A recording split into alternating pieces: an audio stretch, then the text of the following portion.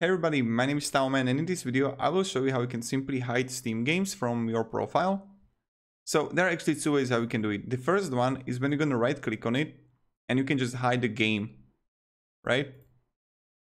So, but the second way is just go to your profile, and then let's say that I don't want my friend to see my recent activity, my achievements and everything. Just click on edit profile, then go to privacy settings. And you're gonna see like here, okay, my profile, you can go like the whole profile private, but you don't need to. You're gonna see like the game details here, right?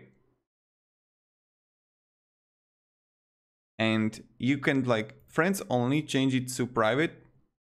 This category includes the list of all games on your Steam account, games you wish, your achievements, and your playtime. This setting also controls whether it's in-game and the title of the game you're playing. So you just want to change it to private. And this is it. I'm not going to do it because I don't need, like, I don't actually care. But yeah, and inventory, you can also make it private too. So thank you everybody. If you have any questions, guys, ask me down in the comments. And yeah, have a great day and goodbye.